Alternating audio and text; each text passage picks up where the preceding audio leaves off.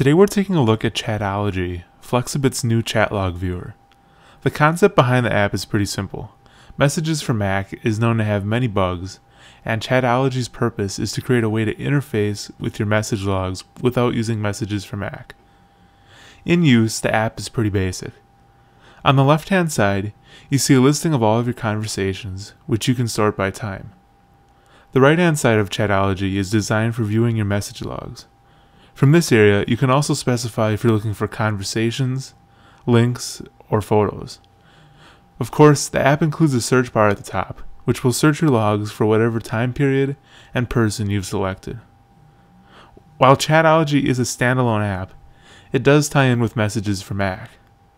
Once you've enabled the command in your preferences, pressing Command F within Messages will bring Chatology to the top of your applications, assuming it's open.